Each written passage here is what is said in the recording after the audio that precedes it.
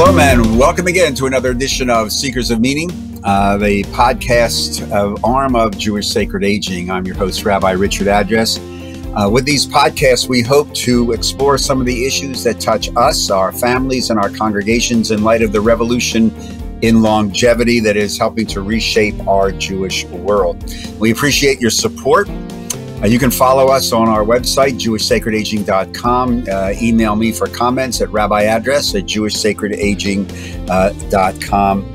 And we are pleased to welcome as our guest on this edition of Seekers of Meaning, Mr. Lee Gutkind.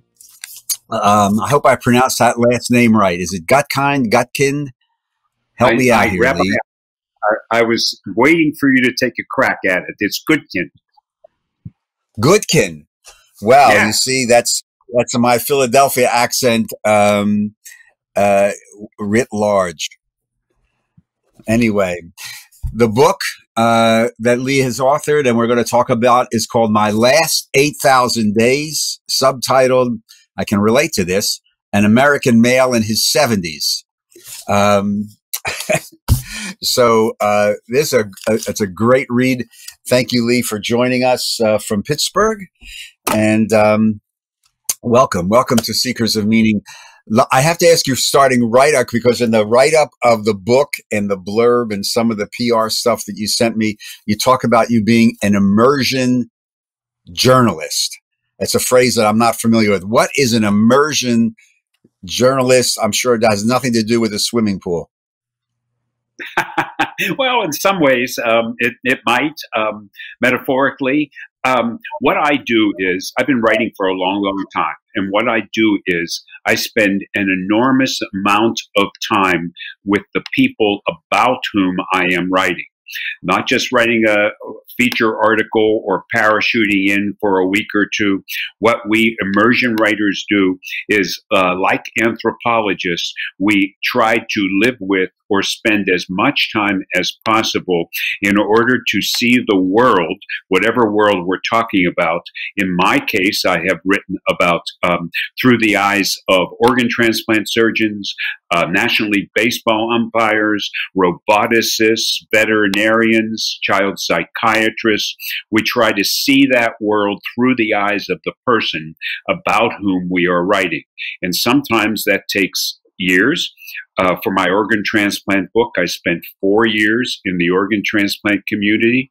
And for my book about robotics, I spent 6 years off and on in a robotics institute.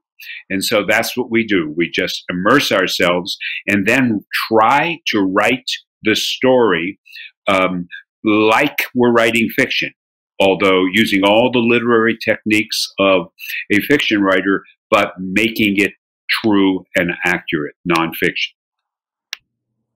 So immersing yourself in the world of 70-year-old men, how is that different than writing about the baseball umpire, Mr. Williams? Well, it's a lot different. After I did write those books, and after or right before I turned 70, I began to think that I needed to change my life in many different ways. And I began to understand that even though I was nearly 70 years old, I had made some mistakes, and I didn't really understand myself and how I had conducted myself over the previous many years of my life. And so I had done immersions on surgeons, lots of immersions on lots of people, but I never, ever took a deep dive into myself before. And I thought that that's what I would try to do, to try to use those techniques I've learned to kind of figure out who I was and to kind of straighten out my life. As I said to you, I thought I felt like I was in trouble nearing 70. As a writer, I spend a good deal of time all by myself, looking at my keyboard or reading. And whenever I'm in public, as I said to you, I'm with these other people. And so I'm not really with myself. And so I had a very small support group. And right before that 70th year, my two best friends died. One died of cancer, and one was run over in your neck of the woods. Was run over on a highway in the darkness of in South Jersey, Northfield, in fact. And I just felt this great. And then 5 days before my 70th birthday, my mom died, and I just thought I felt alone. I felt scared. I was 70 years old. God knows how many more days, months, years I was going to be able to live, and there was no one around to help me or to support me, and so that I trusted, and so that's why I decided to take the deep dive into myself. Yeah, you're right. You're right about the loss and this idea that we talk about a lot in our work in Jewish sacred aging, that as we get older, as life deals us cards that usually we don't anticipate, that the circles of our relationships slowly diminish, and they get smaller and smaller and smaller. And it raises, as we talk about in some of our workshops, it really does raise the issue of one's own mortality and the reality of that. That comes into focus. So the idea that, as a writer, it perhaps triggered this. Well, maybe I need to look at this, which obviously is, I would assume, as you're describing it, the genesis of my last 8,000 days. So as you walk this walk and as you immersed yourself in this, there's a lot of popular mythology about 70 is the new 50, which I don't particularly agree with, but anyway, what's your take on that? I mean, is 70 the new 50? It's the new 40, or is this all, as we say in the tradition, caca? Yeah, it's all it's a nice little phrase, and it's good to joke about and good to use. Especially if you want to seem younger than you are. But I think 70 is 70. And I think that what we make of ours, I think that we can make a lot of ourselves at 70, and that we don't need to act like or even say that it's like 50. It's not like 50. It's like 70. We've lived that long. You know that, and I know that, and we have learned a great deal. We have made mistakes, and we have also learned a great deal from our 70 years. So it ain't the new 50. It is just the fact that if right now, if you live till 65 years old, you have got a good chance, 50, 60% chance to live until you are 90. And so that's really quite terrific. And to know that at 65, we've got 2 decades left if everything goes well. And I think the real challenge is to make the absolute positive most of those 2 decades. And both for ourselves and for other people as well. You're right a little bit. And in the context of the flow of the book, one of the things that I wrote down that I wanted to ask you about is looking backwards and also looking forwards. What's the role of regret? The role of regret. There's so many people that we talk to, they still look backward. As we talk about in some of our workshops, they live too much in the land of woulda, shoulda, coulda, or if only I had done it. But you can't change that. How do as you wrote about this and reflected upon this in your own life, how do you deal with regret? I think I said in the book that I don't believe in regret, and I think there's a difference between talking about the mistakes you've made and talking about regret. I think that we can look at our lives and we can figure out what we thought about and what we did that was successful and well. And then look at our lives and say, okay, this didn't go too well. I made a mistake, okay? But I tried really hard to do the right thing. And it wasn't in the end the right thing. But in my heart, I know that if if the circumstance arose again, 20 years, if I could walk back 20 or 30 or 40 years, knowing what I knew then, I would undoubtedly make the same decision. So it's a mistake, and we're all human. And even rabbis make mistakes, and we all make mistakes. And there's a rumor to that effect. Yes, there is a rumor to that effect. So I don't think there should be room for regret because there's nothing you can do about it except do it better if you have the opportunity the next time, and have faith in yourself. That you did your best at the time. And I have made so many mistakes, but I look back and I think at the time I did the right thing for me and for the other people involved. So you write about towards the beginning the idea of aging as a silent process, I think is a word that you use. This transition, and slowly you're aware of it. And you talk about this incident, if I remember correctly, at a restaurant we were just talking about, at Klein's restaurant in Pittsburgh. Is it still there? Is Klein still there? No, it's not. No. When I left, it's probably what I'm. So, I mean, you talk about, going to Klein's, and it talks a little bit about that vignette, that part of the book. Because I do remember that we talked about before we started recording the garlic bread, that they're garlic knots. I think they come in a basket. They were really delicious and not very healthy, but they were really, really, really good. So talk to me a little bit about that incident at Klein's and this whole concept of transitioning to aging, and you talk about it as a silent process. It's not just wake up one morning and say, "Oh my God, look what happened." Right. Yeah, I can so clearly remember, as some of the people that I've talked about with, that so you're always trying to get to an age. When you're 9, you want to get to 13 and have your bar mitzvah. And when you're 14, you want to get to 16 so you can get a driver's license. And then 18 so that you can vote, or wherever you are, or 21 so you can vote.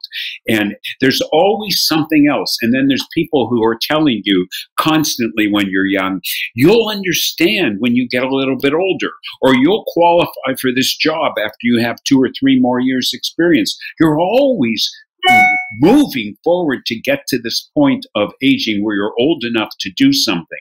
And then suddenly, one day, whenever that is, out of the blue, suddenly you realize that that's just not going to happen anymore. Now you're trying to figure out, what am I going to do for the rest of my life while I live this long? Or will I be young enough to get a new job and make a change and go somewhere else? It's all quite different. And so one day you just wake up and you realize that, to use this, the surgeons I wrote about, often when they discussed a patient who was dying, they always would say, they would sometimes say, and this was not a mean thing to say, that the patient was circling the drain. And suddenly you feel, or at least suddenly I felt on this day you're describing, that I too was about ready to start circling the aging drain. And this happened when my wife took me to this really nice, or what traditionally well-known restaurant called Klein's in Pittsburgh. And I walked in, and maybe there were those garlic nuts you were talking about, but everywhere I looked around, and everyone was so old. They were so old in that restaurant that they were older. They were as old as I am now. And there were parts in the carpet that were kind of rubbed. You could look through the carpet and see the wooden floor below. And I don't know what happened, Rabbi, but I suddenly started thinking that this was me. and and I was in my grave, and you could look through and see my bones through those carpet fibers. And I sat down at the table, and I felt more and more depressed as I looked around, and suddenly, without any warning to my wife, who was a very nice lady, I jumped up and fled. I was so scared. It was my 40th birthday, and I thought this was the moment I was circling the age drain. And I ran. I mean, well, I waited for my wife. She paid the bill and all that stuff, whatever bill there was, and I ran home and crawled into bed under the sheets, and watched a MASH rerun, or watched a MASH show. And the funny thing about it is, this time I was so damn old that it wasn't a rerun. So that's what happened on my 40th birthday, and it's a long story. I'm sorry, but it just kind of takes you through the way in which you think about and orient yourself about age. First, it's all to come, and then it's all going to be gone. It's like time, when you're a kid and you sit in the classroom and you watch the clock and time goes so slowly, as you were talking about, and then you get to be our age and whew, it's like, wait a minute, to slow down, stop. Hit the pause button. As you wrote this and reflected, how scared are you of dying? I'm not scared of dying as much as I am afraid of being unable to be productive and to think clearly. That's what, and to continue to be a part of whatever society I choose to be a part of. That scares me to death. It really does. And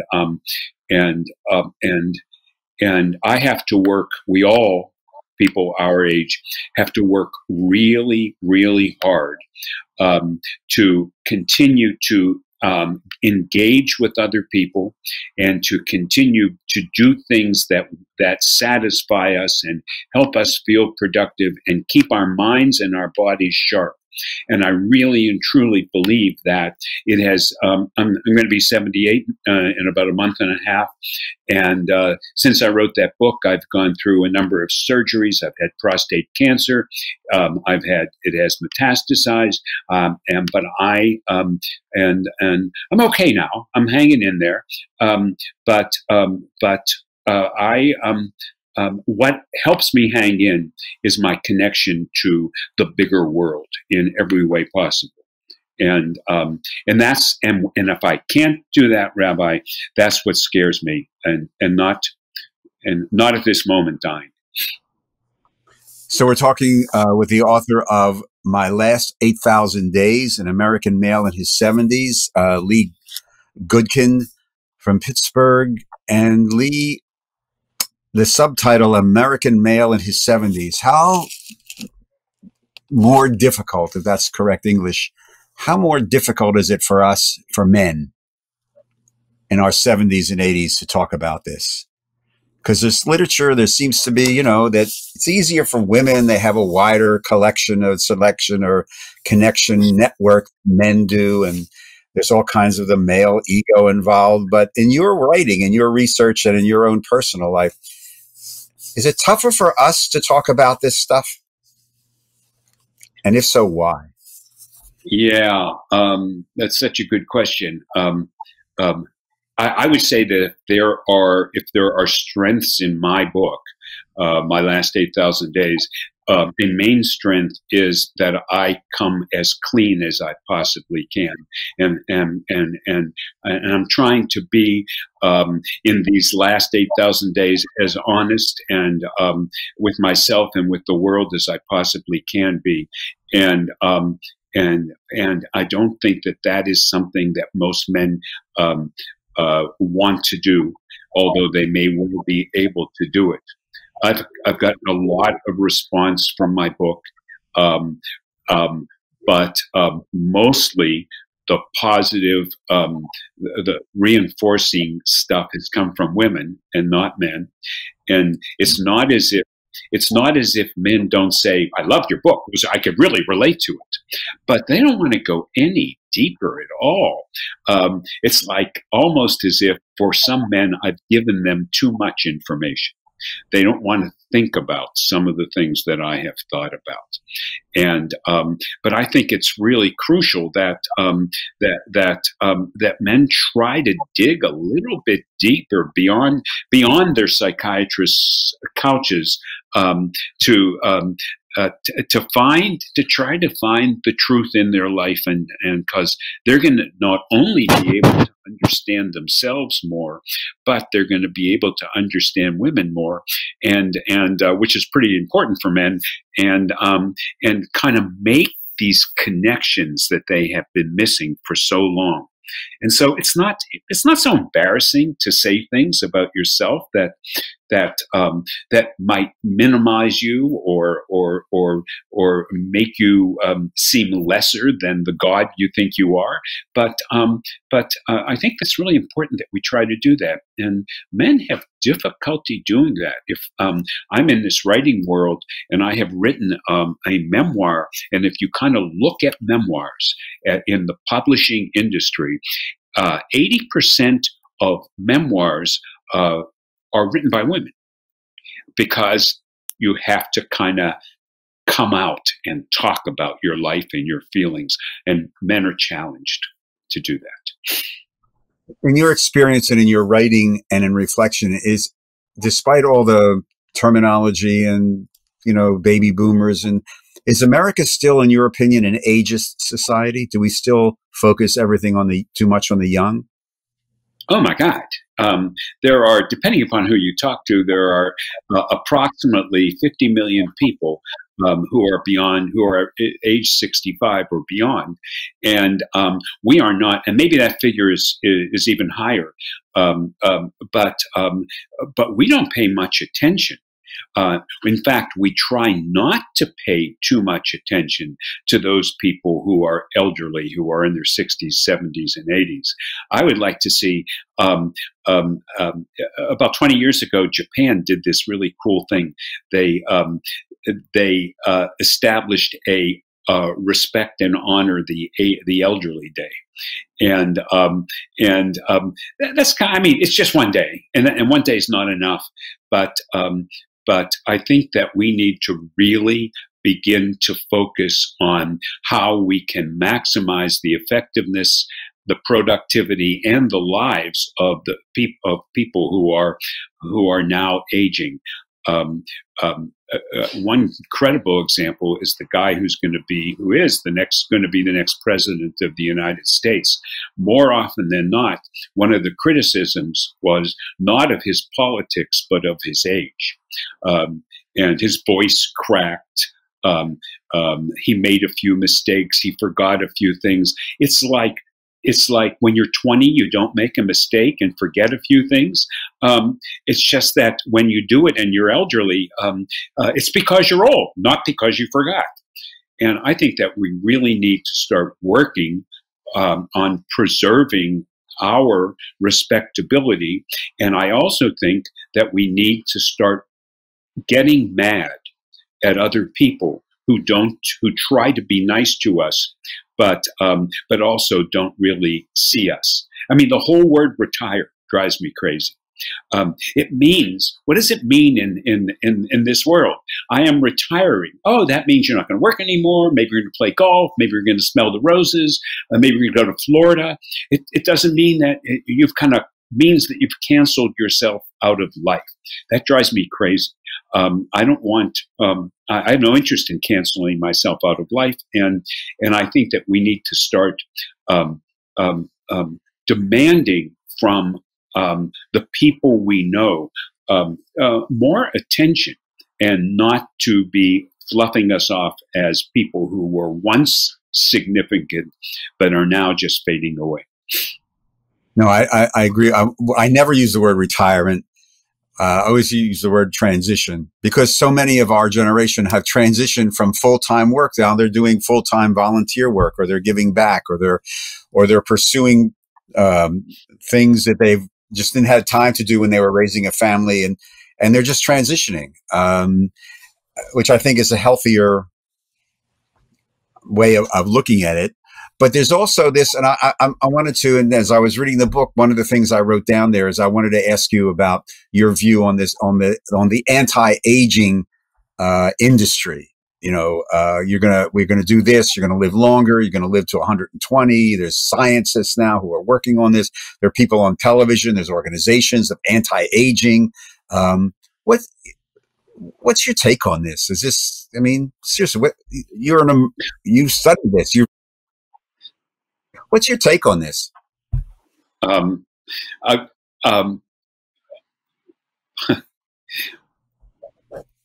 my take is I have no take. That is to say, I don't have. Look, I'm 78 years old. I don't have a lot of time to think about things that I think are so far out of something that we should really invest our energies in. I honestly feel that we got to live every day and live it as well as possible. And I listen to this stuff. I watch a lot of TV, but I'm not going to buy into it. And we don't have time, Rabbi. We don't have time to buy into things just for fun. We have to buy into things that we feel are really going to matter. I'm now.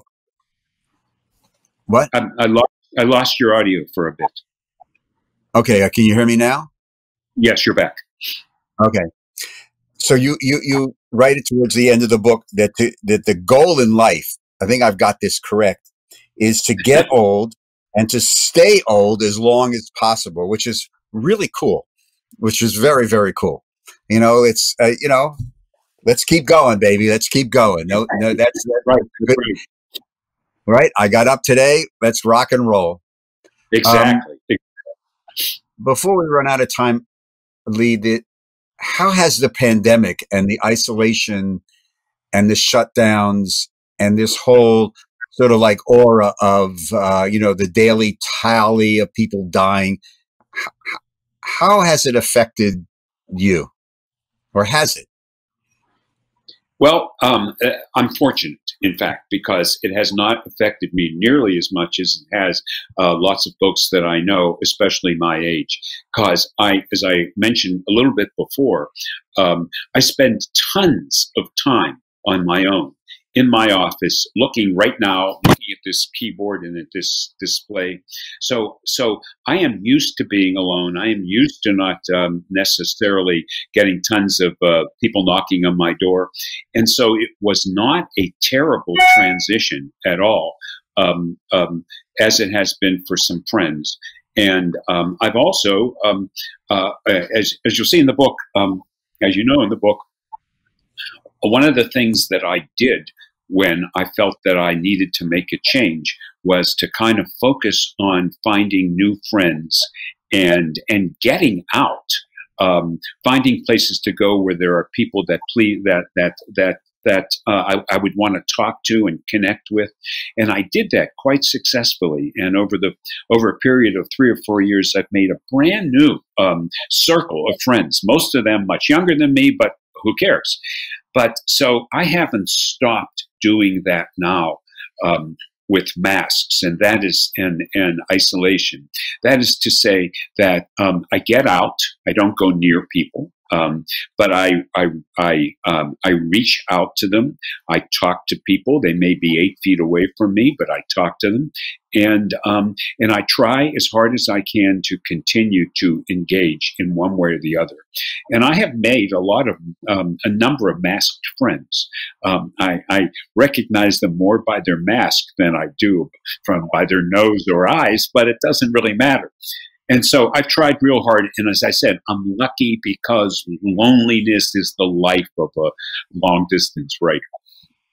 Right. An immersion journalist, Lee Gutkind, the author of my last 8,000 days. And I wish you luck for the next 8,000 days and good health. Subtitle of the book, An American Male in His 70s. Available, I guess, at bookstores, but also on Amazon, I'm sure. And I thank you for your time. I really do. It's a really good, whoops, there we go, a really good read. And thank you very much. Continue. Good luck. Stay safe. Stay healthy. And I appreciate your time, Lee. Thank you very, very much. Can I say my website? Oh, please do. Okay, it's Lee Gutkind, LeeGutkind.com, and you'll be able to order the book from that website from all kinds of different vendors. Plus, take a look at some of my other books and the speech, the talks I've given. So, thank you. Super. Thank you. Toda rabah. Thank you very much. Just take care of yourself. Be well. You too. Well. Thank you.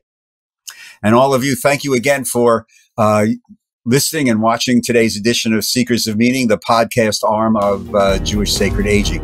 Remember that the podcast, these programs are available also on your Roku hookup machine, whatever the right word is, on your computer.